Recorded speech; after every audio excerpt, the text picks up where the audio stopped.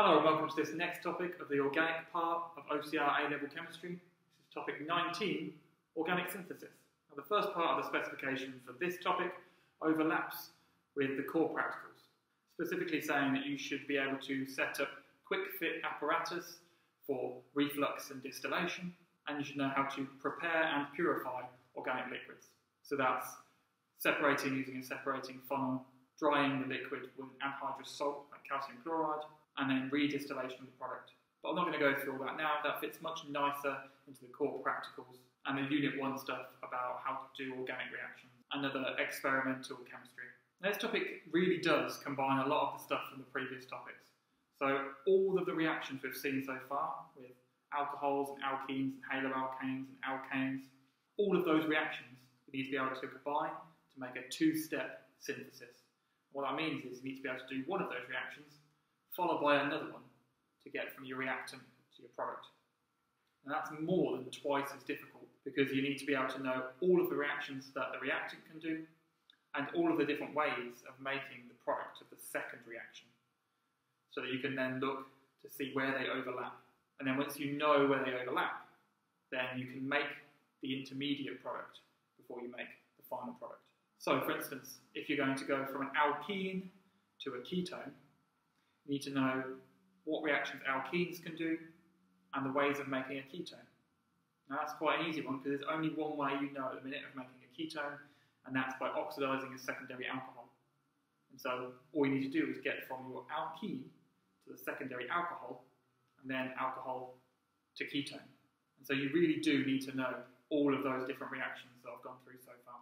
I'm going to go through a couple of examples, but before I do that, there's one part of the specification which says that you need to be able to look at basically unknown chemicals that contain more than one functional group and predict the reactions that they'll do. And very often they'll give you a crazy looking molecule you've never seen before. They're really intimidating because of the large structure, but everything that they do, you already know. There's a lot of functional groups here. There's a carboxylic acid, there's an alkene, there's a primary alcohol and a secondary alcohol. But you know how all of those things react. You probably couldn't name this, but that doesn't matter. All you need to know is what primary alcohols do, and what secondary alcohols do, and what alkenes do, and what carboxylic acids do.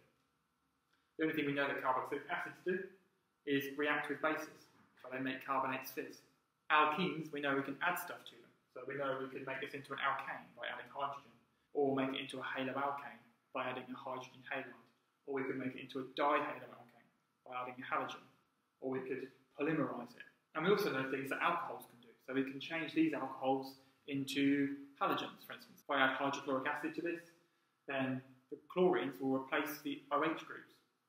Nucleophilic substitution. We did that in a couple of videos ago. We can oxidize them. So I could change this alcohol into a carboxylic acid and this one into a ketone. What you need to be able to do is just ignore the rest of the structure and look at each individual functional group and decide what reactions it will do. So they might say that you take this molecule, they'll give it a name, caprastoprene, and to caprastoprene they add acidified potassium dichromate and heat it at reflux. And they say, draw the product of that reaction. And a lot of people go, I've never even seen caprastoprene before. What is caprastoprene? How does it react? I've never been taught this. But actually, it just reacts the way that you've always known. The functional groups that are oxidized when you add acidified potassium dichromate is alcohols, and you know that. And so a secondary alcohol will change into a ketone, and a primary alcohol heated at reflux will change into a carboxylic acid. And that's all you do. You replace this OH with a ketone, replace this with a carboxylic acid, and you're done. This will be the product of that reaction. So what I'm basically saying is, don't be intimidated when they draw big molecules. You know what each functional group does, or you should know, and so you can work out the reactions that it's going to do. Just treat each functional group separately. So I'm just going to go through one organic synthetic route. The questions tend to start with a molecule and end with a molecule. And very often, they might be molecules you've never seen before. But don't let that stop you. You need to get from this molecule to this molecule. And there's two steps. And the first one is making this unknown thing. And the second one is producing this product. So to answer this question, you need to have a good understanding of all of the reactions we've done so far. There's a lot of things that alkenes can do, and and so you need to know what they all are. And then there's some reactions which make alcohols, and you should know what they are. And the way you do it is by combining all of the knowledge you have about alkene reactions and all of the knowledge you have about making alcohols together, and then looking to see if there's any similarities between the reactions of alkenes and the reactions which would make a diol. And there is one. Now what people often tend to do first is go, what reactions do I know of this? If I add water to an alkene, then I can make an alcohol. And that seems like a logical first step, because we need to add 2 alcohols, right? There's 2 alcohols on this side. I can add 1 alcohol, and then I can add another one. But the problem with that is, once you've added the first alcohol, you don't know how to change an alcohol into a diol. So what you need to be able to do is kind of work forwards and backwards at the same time to work out how you can make a diol with 2 alcohol groups on it. So, what ways do we know of making alcohols? You can add water to a double bond, but we've already said that if we add water to this double bond, then we're just going to get a single alcohol, not a double alcohol. So we can't do that. The other way of making alcohols is by substituting a halogen group by adding OH-.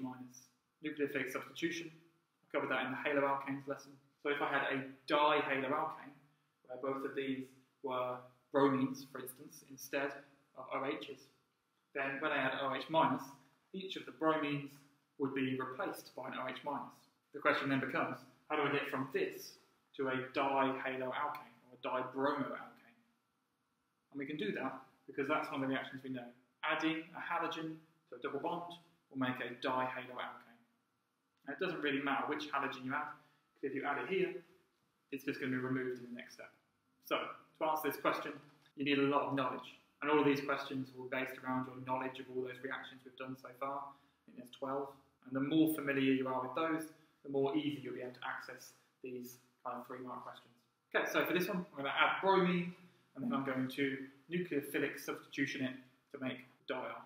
So the first step is just electrophilic addition of the bromine molecule to the alkene. It doesn't need any special conditions. As I said, this is the way of testing for an alkene, so just do it at room temperature and give it a shake. Then to get from dibromo to diol, you need to add OH- ions in aqueous solution. So sodium hydroxide should do that. And this is just one example. You could do many different examples. You could go, as I said before, from alkene to alcohol to ketone. Or you could go from an haloalkane to an alcohol to an aldehyde. And we know all those different reactions. And so what you need to be able to do next is become so familiar with them that you can combine one with the next. And so the majority of this topic is actually remembering everything from previous topics and then applying it. So make sure, if you need to, you go back and watch those videos and become really familiar with the reactions of alkenes, alkanes, alcohols, and haloalkanes. The next video is the last topic on organic and the last topic from the AS modules. Hope you can join me for that one. Goodbye.